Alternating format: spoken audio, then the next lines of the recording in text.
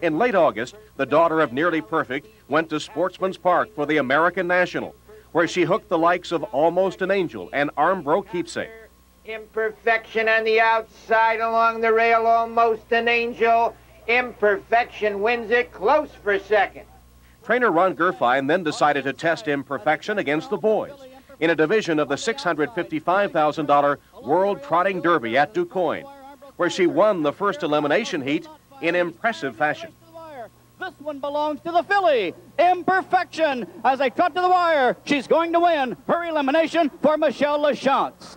Imperfection prepped for the Breeders' Crown in Pompano's Invitational Handicap, and she faced the good sophomore colt, Baltic Striker. Imperfection chewing up ground with every stride. In hand to Wally Hennessy. Baltic Striker will be second best to her.